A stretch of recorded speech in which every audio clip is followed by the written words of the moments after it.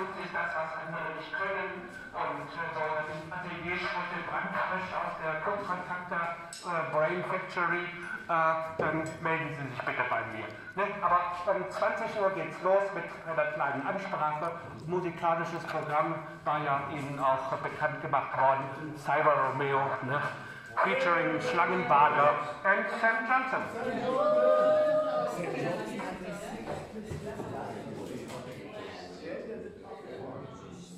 Die Herren von 68 hörten hell die nordische Totengöttin an die Tür klopfen.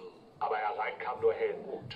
Von 1984 hatte ich eigentlich gar keine Angst. Der Mann ist ja schließlich Orwell. STI war nämlich der Trend zum starken, durchsetzungsfähigen Individuum. Als dass ich 1985 in Bonn die Weltbühne mit meiner Devise kein Krawall im All abräute. Auch um klarzustellen, wer die globale Unordnung stiftet. Boris Becker mit seinem Bum-Bum-Tennis hat dann allerdings schnell das Interesse wieder vom Weltraum nach Wimbledon verlagert. Ein GAU, der uns ganz gaga machte, leitete fast lautlos den größten anzunehmenden geschichtlichen Aufbruch ein. Noch 1987 sagten sich die Berliner, lasst uns leben. Feierten zwar gleich 750 Mal, aber in einem Orbit ohne Zucker, denn die Stadt war geteilt. Die Treffsicherheit in Sport und Politik machte jedoch riesige Fortschritte. Sie gewann den Golden Slam, er wollte ruhmreich in Rente gehen und auch abrücken. Zeit also für eine deutlich demokratischere Republik, ohne Schlupfloch-Abfertigung, ohne Gewalt, die Gigarevolution für Menschlichkeit und Recht und Freiheit. Neben Werbung und Gigabytes durchbrach auch ein höheres Zahlenbewusstsein 200 Jahre nach der Bestie die Delle Berlins. So wurde DM das Allheilmittel. Die Frage aber war, konnte es ganz ohne Blüten blühende Landschaften geben? Das mag rückwärts gelesen Kram ergibt. Dafür fand ich schon 1991 zwischen Golfkrieg und Datenautobahn die utopische Weltfriedensformel. Das war während der Art Futura. Und zwar die Dialektik zwischen einem Datensoll und der Entsendung von Soldaten. Wer meint, Deutschland soll Soldaten schicken, der stottert. Politisch korrekt muss es heißen, Deutschland soll Daten schicken. Gibt es ein Grundrecht auf Daten? Dear visitors, dear artists, dear art lovers, dear people of the world. There has been a time when leadership through artists was very popular. Not that the artist took the power, but there were enough powerful people which took the artists very serious. The Renaissance wouldn't be this big cultural heritage for the whole mankind without the significant changes in the cooperation between the ordinary power from kings and popes and the masters of the art. The revolution was silent, while the authority of the artists became stronger. Everything was possible and seemed to be eternal. The so-called post-histoire was a result of a pluralism which offered more and more possibilities to everybody. Sure, there were also pessimists who tried to warn people to have too much illusions. But the game once started was too fascinating, and therefore sex and drugs and rock and roll conquered the world. But since the masters of the universe, how the famous American writer Tom Wolfe called the Wall Street heroes of the 80s, in this fabulous book, The Bonfire of Vanities, began to establish the finance industries, artists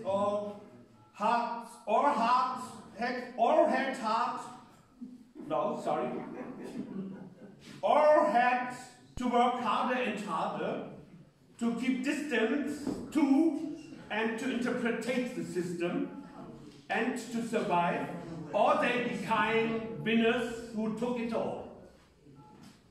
With the fall of the war, it seemed that heaven on earth, as promised by the communists, could never become reality. Capitalism was too strong and always better prepared to sudden surprises. In case of catastrophes, and keep in mind that the subtitle of this exhibition is artists, crises and catastrophes, capitalists were able to tell the people the simple truth like shit happened. Because nobody had promised a rose garden. In opposite, the communists had to declare it was our mistake.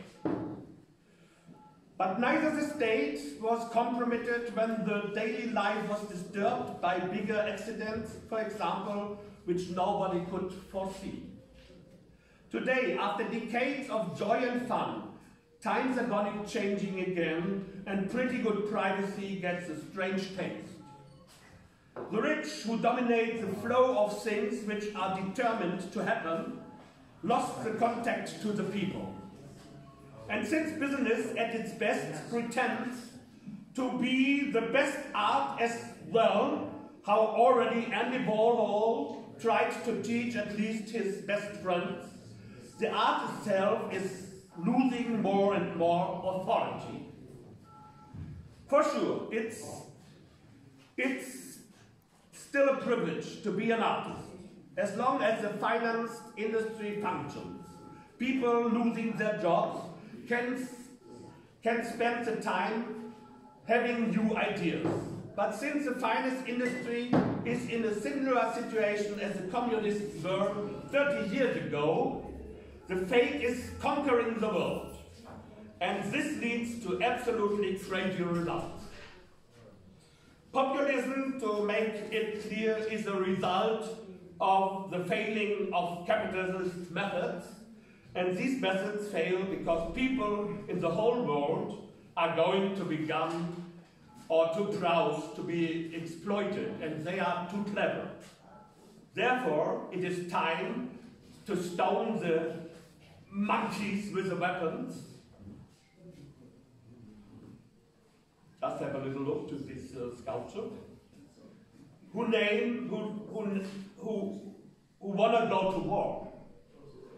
It's time for a new Occupy Wall Street movement because the finance industry is our main enemy. Forget all the Schäubles from Germany and remind the former federal president Köhler, who taught us that the finance markets are monsters. It's time for new creative guidelines, which help the people to become clever protesters. Artists of Berlin, artists of the world, time has come for a big bang of new emotions and for compassion without any aggression. Democratic heroes should be welcomed, and artists should become democrats, no more dictators. The dictatorship of art makes no sense anymore since fake politics abolish the power of the truth. Thank you very much.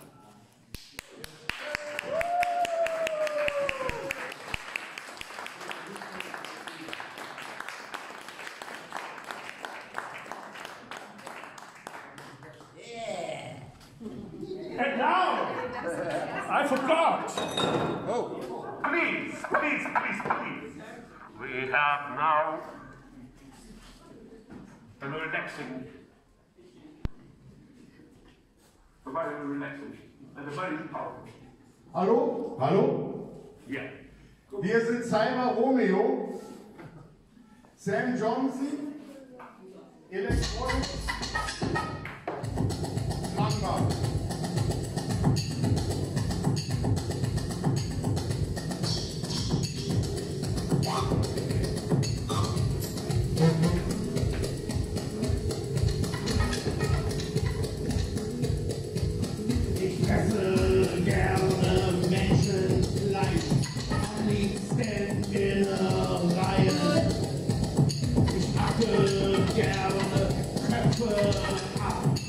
Trockene wie im Freien. Ich fresse gerne Frauenfleisch, weil das so saftig schmeckt. Ich nehme sie genüsslich aus und stopfe eine Füllung rein.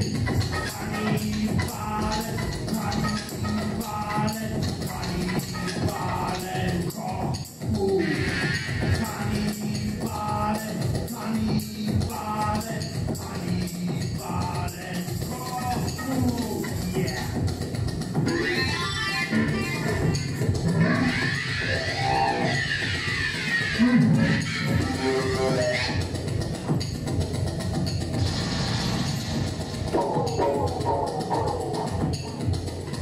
nehme ich die Augen, 1, 2, 3 Karotten, da stecke ich auf einen Spieß und esse es gesotten. Und nun zum Höhepunkt rangiere ich das Hirn und dann auf die ganz schnelle ab in die Mikrowelle.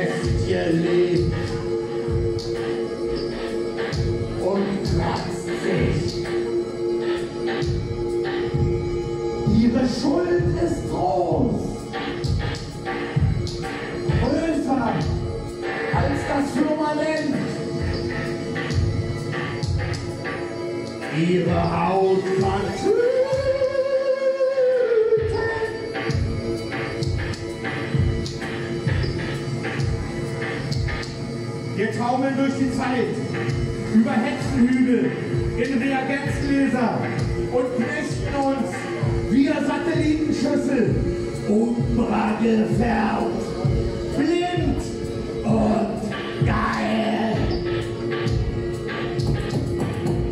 In der Hoffnung auf den anderen.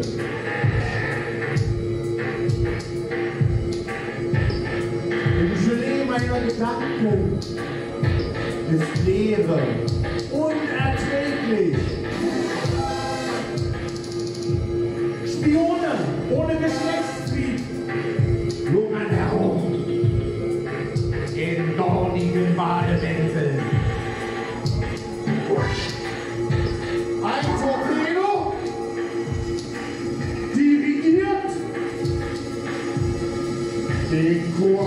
der Magersucht.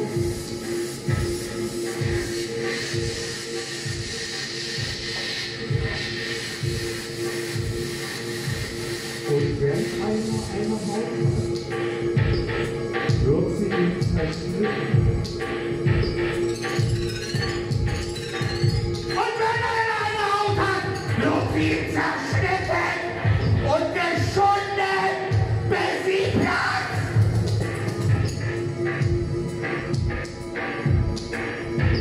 Oder Hornhaut wird.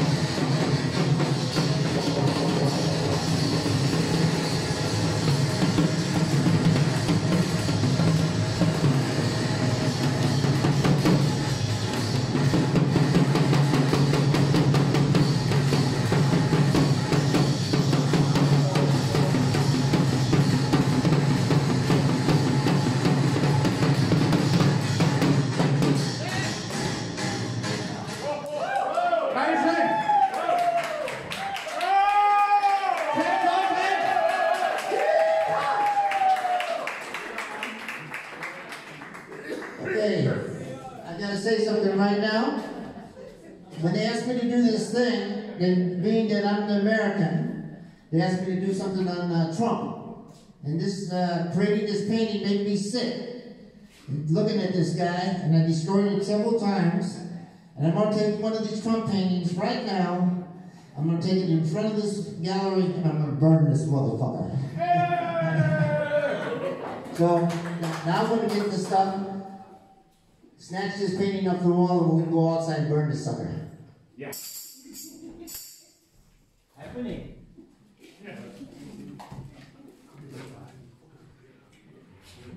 Oh.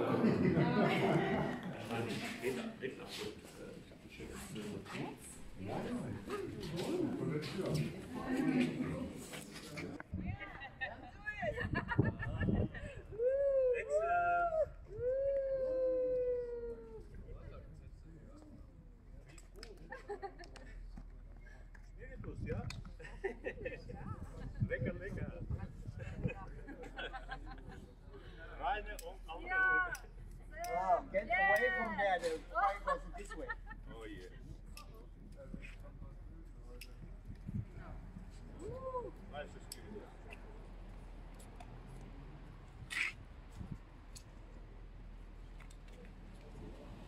I put the petrol here.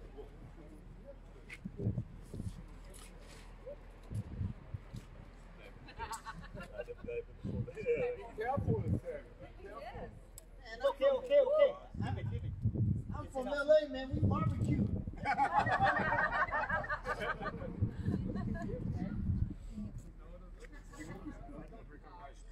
It's not a fake! It's real!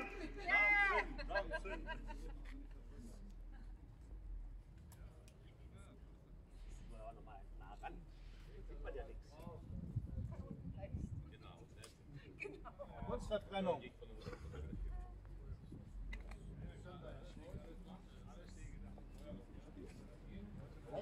I'm good with this.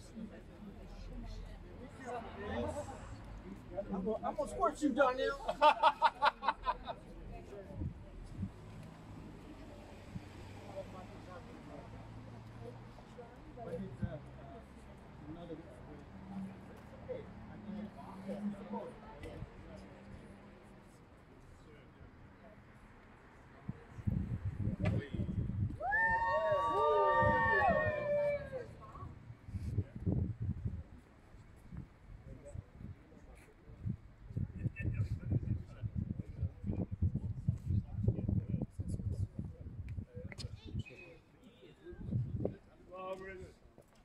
Big spender, 1,500. It's all over now. The painting was 20. The painting become more value. The penny was 2,800. Fuck. Like spread for Konstantin. Where you after spread?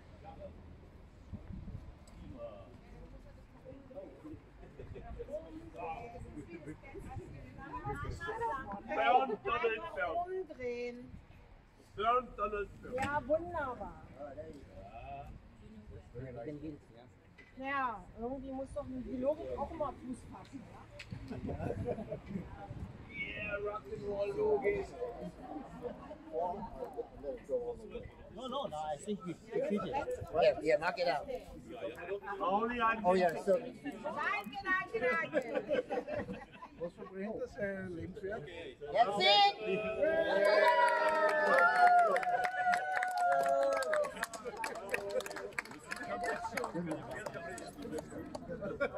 Thank you, bro. Oh, I want to give you that. The cookies. Yeah. I've been looking like this. Does it cool off?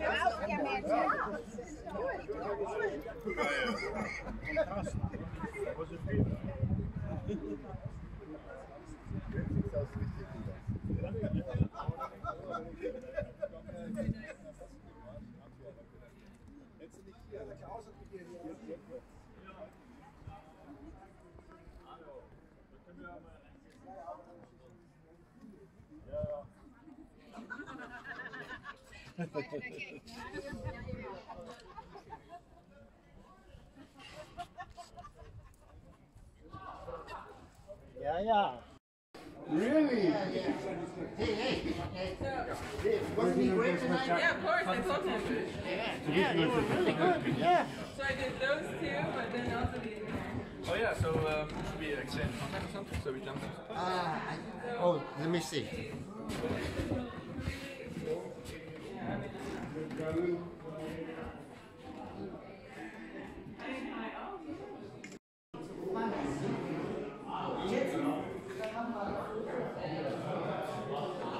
Darf ich mich vorstellen? Mein Name ist Gord.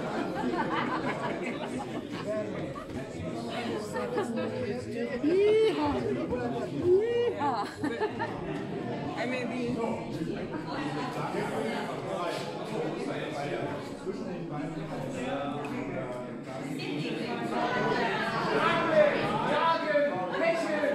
Von Geburt an in den Tod, lieb, blöd und gemein.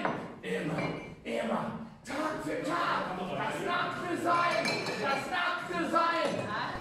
Jesus, Buddha, Allah, Liebe, Macht, Sex, Gewalt, Perversionen, Enthaltsamkeit. Immer, Tag für Tag, das nackte Sein, Schlangenbader! Kino, Sport, Werbegötter, Erlöser, Verführer, Pornostars. Immer, Tag für Tag, das nackte Sein, das nackte Sein.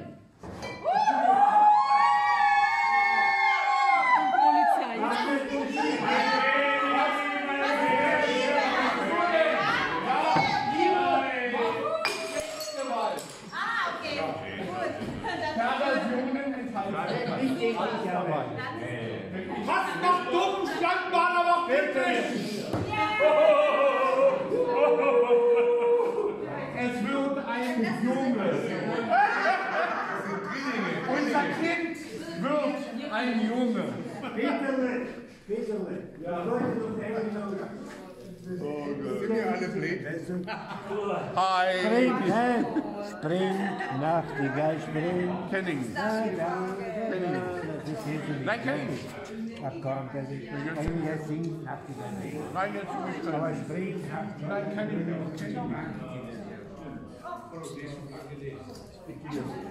Kinder, macht hübsch, es war sehr schön.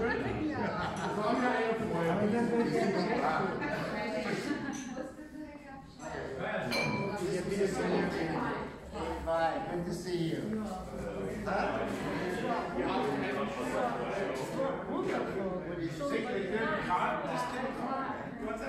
No problem.